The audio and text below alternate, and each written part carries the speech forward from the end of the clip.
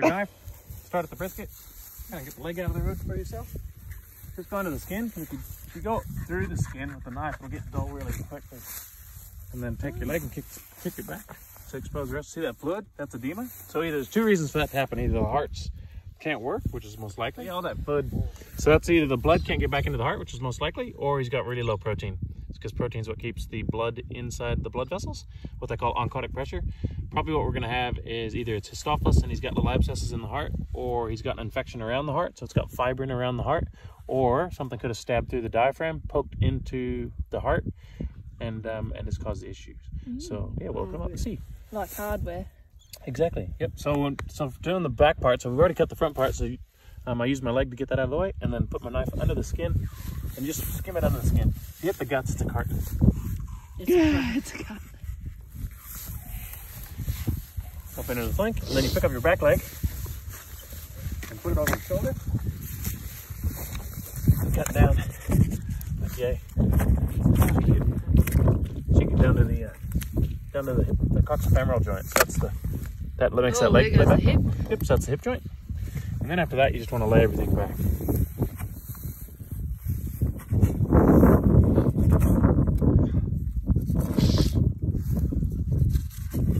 Some folks cut right through the hide, but again, you'll dull the hell out of your knife. So if you do it this way, it also gives you something to look at. So if they die of bloat, often when an animal dies, it bloats up afterwards. And if you want to know if it died of bloat, or whether it bloated afterwards, you can look under the, you want to hang on that, Jared? If you look under the skin, if they died of bloat, it'll be really hemorrhagic from here forward and really pale from there back. Okay. Here's all that edema, so that's all that blood that can't get back into the heart because the heart's not functioning.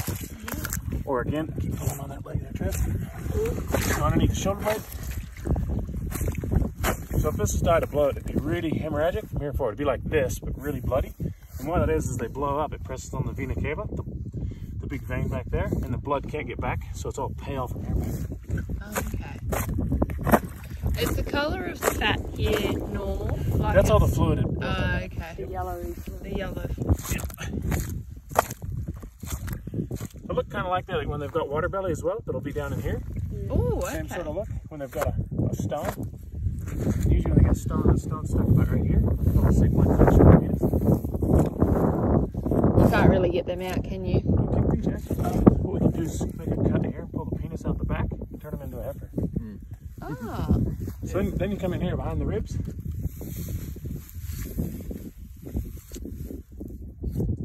Again, hit the cuts out of the carton. Cut through what they call, that's the peritoneum. Then take your knife around like this behind you. Make it look bigger. And that way you're not cutting into the gut. If you cut the gut, It's a cut. it's a carton. So you got everything laid out. This is their stopgap for the animal. It's called the omentum. And it gets in the way of what you want to see. So you can trim him out of the way. He's thickened. So thickened isn't good? Nah, so he's got like probably some peritonitis and stuff, some fluid buildup. And that could just be from the blood. See how thick that is, thick walled? Yeah, okay. So there's some shit going on. It's not bad, but that makes you start to think maybe we're going to get a hardware out of this. Ooh. There's a rumen. 2 hardwares in a row. Tell you what, Here's your gut. being a pastoral animal, this will be another bone. Could be. Bone or wire or... Well, if it was wire, I was hoping punch it was the heart. So this is his liver. It's a bit That thick. looks... And probably what's happening is he's starting to lose weight. He's mobilizing fat because he wasn't a nice, good conditioned animal, and the fat's going to the liver. It's starting to repackage it in the liver because he can't do anything with it because he's not eating. So he's getting this kind of fatty liver. If you put this into water and it floats, then he's got what, really bad fatty liver. This is his gallbladder. It's big because he's not eating. When they're not eating, they just keep accumulating. This is his omason. This is his abomason. Oh, look at all that. This is abomason here. That fluid shouldn't be there, should it? No, it's abnormal. Sure, but that just could be because the heart's not working. Okay. Okay, so if you want to see if it's hardware, what happens with hardware is the rumen's this big fella, and at the front of him, get this out of the way. The reticulum, yeah, good job. That's the reticulum here, and that wouldn't be free like that. And what it'd be is it would be stuck to the diaphragm. So you just come in like this and have a sweep and see if it's adhered to it, and it feels good. So he's not going to be hardware. Okay. Would have been cool if he was, but anyway, what we're going to find probably is abscesses in the heart. So So don't go jumping around in the guts, because the guts are full of shit and you'll get shit on everything. So the next thing you want to do, that's peristalsis. Oh, no. That's the guts moving shit along.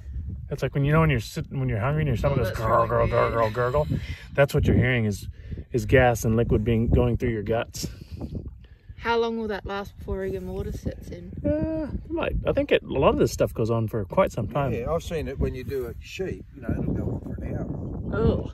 And the guts is out of the animal. So we'll come back here, but we don't want to make a mess of shit by diving into this, because we'll get shit on everything. So then we want to get in the chest. So the best way to do that is to find a spot between the ribs. Don't go too deep with your... Oh, fuck yeah. Disgusting. That ain't good. Oh, you poor buddy.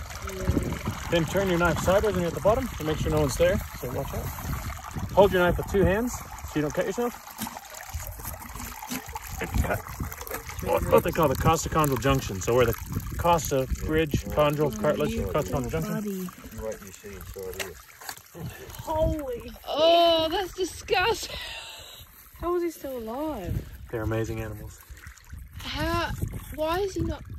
Wow. Oh my gosh. So why'd he die? Lead Because toxicity. Whoa, fuck yeah. So that's called fibrin. So that's the body trying to... When you do a cesarean and that, all this... Holy shit. Fucking, where's your lungs, prick? Does he have any lungs? Ugh. They're in there somewhere because he's We breathing. couldn't get him But that's why he had his head out. He's just trying to really get oxygen rid of all in. this fluid. Normally with those big briskets, they're not quite that extended head like he was, which made me think he was going to be more of a hardware. Holy Yeah, look at all that. The slime. So his heart's going to be in here. Let's go look at that heart. So what we want to do when we pop in here is we want some diagnostic information. So we want to know, did the heart start it or did the lung start it? So when we cut in here, we want to be really careful when we go in so that we don't hide any of our information. So It looks a bit too hard. I think it's thickened from the fibrin that's been going on in the... Okay, so there's the pericardium. And it's fine. So it didn't start in the heart. Which was one of our rule outs, was Histophilus. So this is just a really, really bad fucking DEFCON 1 freaking bronchopneumonia. Okay. So I'm not getting it early enough. well, he would have. He might have come in already fucked, you know? Like looking how bad this is. It's been... Well, he did come. Oh, where is it? Came from Coolawanya. Ethel No, he's a Coolawanya steer. Is he really? Yeah. Oh, so he's been in for a while. Okay, he's out of pen 12. So Yeah. let's do a pluck and see if we can get all this Yeah, get more of this out of it so we can see what we got going. Oh. You got a bit of that? Lucky. Tasty stuff. Tastes like cream. Oh. man. Oh, knock you Don't out do here. that. You got any scones or Yeah, anything? got any scones and jam? That's part of his lung there. That is his lung.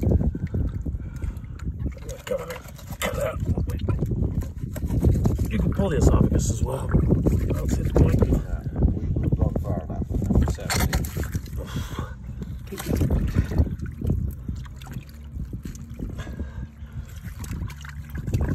one half of his lung is gone though.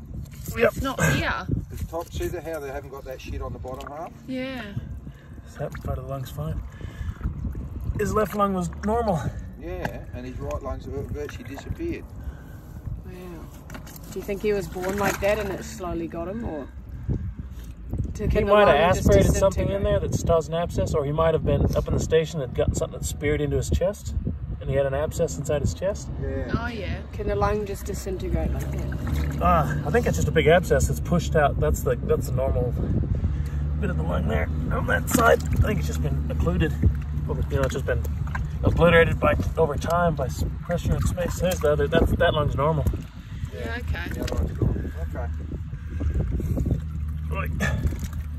How long would all of this degradation have taken to? It's been going on for quite a while. Like months or? I would think it's been at least a couple weeks, if not more. It's hard to say. He's probably kind of got it. Oh shit! He's probably got it kind of walled off.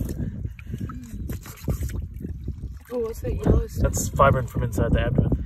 The yellow? Yeah, so it's just fibrin from because his heart's not working. The fluid's building up in his abdomen, and then it's Oh, what was it? Oh, that's more. cut into another packet of stuff there. Must be abscesses. See if I can get this out of here.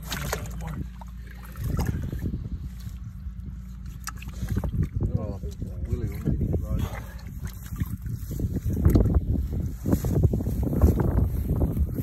So these are the lungs, or Yep. the set of lungs. It's one side of it, and the other side's completely. Where's the other lung? Oh, look at that.